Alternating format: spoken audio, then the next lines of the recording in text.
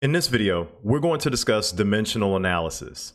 Now, dimensional analysis is really just a fancy way of saying unit conversion. So dimensional analysis is just taking some result and converting it from one unit to another, right? So this is taking a given result,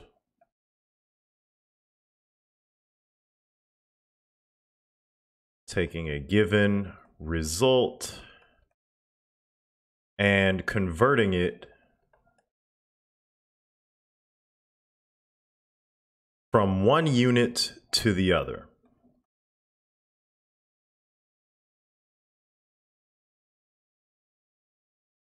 Right, so in the introductory video, I talked a lot about bridging, chemistry being a bridge between the microscopic and the macroscopic, right? So one of the things that we do and why we use dimensional analysis is we may have like a macroscopic sample of something. So let's say we have a certain number of grams of a sample. And as chemists, we want to provide microscopic explanations. We may want to know how many atoms are in a given, grams of a particular sample. And so there's going to have to be a conversion done there. We're going to have to go from a macroscopic unit, grams, to a microscopic unit in atoms, right? So there's going to have to be some conversion. We'll have to know how many atoms make up a gram. And that's going to be a huge part of chemistry is doing these types of conversions.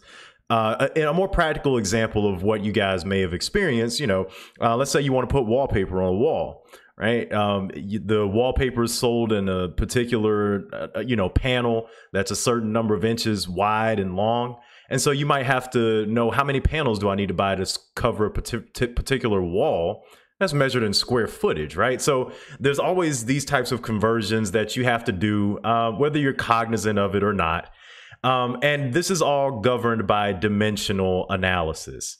So let's take an example. So let's say we want to do the following conversion. Let's say we have 400 or 45.3 centimeters, right? And we want to know how many millimeters is that, right? So we know we have a certain object that's 45.3 centimeters long, and we want to convert that to millimeters. So what we'll need is a conversion factor, right? Conversion factor. And basically what the conversion factor does is relates one unit of a particular dimension to another, right? So the conversion factor here would be 1 centimeter is equal to 10 millimeters, right? So you have one base unit of centimeters that's now related to millimeters, right? Now, one question that students always run into once they have the conversion factor and they know they want to do a conversion, they know the total that they're trying to convert, you always ask yourself, well, do I divide by this number or do I multiply? Do I divide? Do I multiply?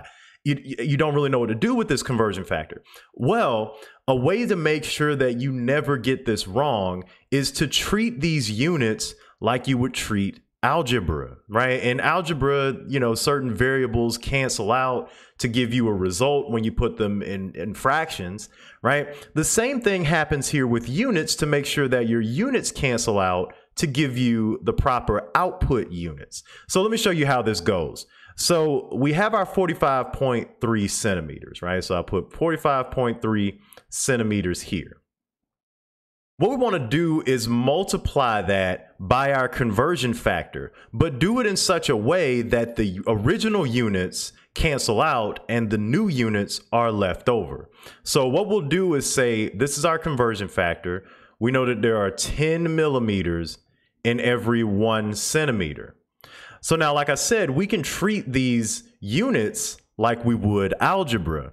If you were to multiply this number by this fraction, if we're treating these like we would an algebraic variable, the centimeters cancel out, right? This is in the numerator, that's in the denominator. They're both the same, so they're going to cancel out. So since they cancel out, what we need to do is just multiply 45.3 by 10, and that's going to give us the proper number of millimeters here. So this will be 453 millimeters as a result.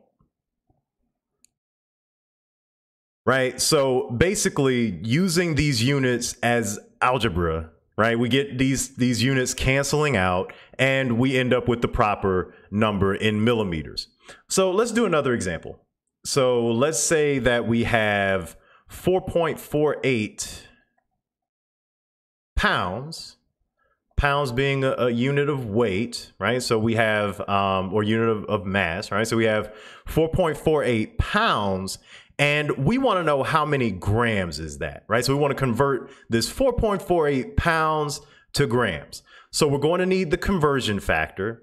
So the conversion factor here is that 1 pound is going to be equal to 453.59 grams, right? So we have our conversion factor. So I'll say CF to abbreviate conversion factor. So our conversion factor, like I said, relating one unit of one dimension to the other, right? So now we have everything we need to convert between these two. So 4.48 pounds, right? And we know that for every 1 pound, there are 453.59 grams. And so doing the conversion here, we get 2,032.09 grams, right, as our result. Right, and you can see here again, right, and I'll use pounds even though this is really, one, but just to show that they cancel out, right, the pounds here cancels out with the pounds in the denominator, and so you're left with just grams as a result. Right, so you end up with these units canceling out if you just treat them like you would treat algebra, right? So let's look at an example problem. So I'm going to go to the next slide here. And this is kind of like a dimensional analysis problem in disguise, right? So the problem says, for a pharmacist dispensing pills or capsules, it is often easier to weigh the medication to be dispensed rather than count the individual pills. If a single antibiotic capsule weighs 0.65 grams and a pharmacist weighs out 15.6 grams of capsules, how many capsules have been dispensed? Right? So basically what you're trying to do here is convert your 15.6 grams of pills to, or 15.6 grams to pills, right? So you have 15.6 grams. Let me use a different color here, right? So you have 15.6 grams, right? And we want to know how many pills is that? Right, so just like they say in the problem, right, it's easier to just pour out a certain number of pills until you reach a mass than trying to count out all of the individual pills. Now, in this question, we were given a conversion factor. It said a single antibiotic capsule weighs 0.65 grams. So that's telling us the conversion factor is that one pill weighs 0.65 grams, right? So we have our conversion factor. We know what we want to convert here. So we have our 15.6 grams, right? And we know that there's 0.65 grams for every one pill, right? Every pill weighs 0.65 grams. So see, in this case, we have to actually divide by this 0.65 given in the conversion factor. And if you're just trying to guess, you might not know immediately that you need to divide rather than multiply, but you always get the right answer if you set up the conversion factor in this way where your units cancel out. So see, our grams cancel out with our grams there.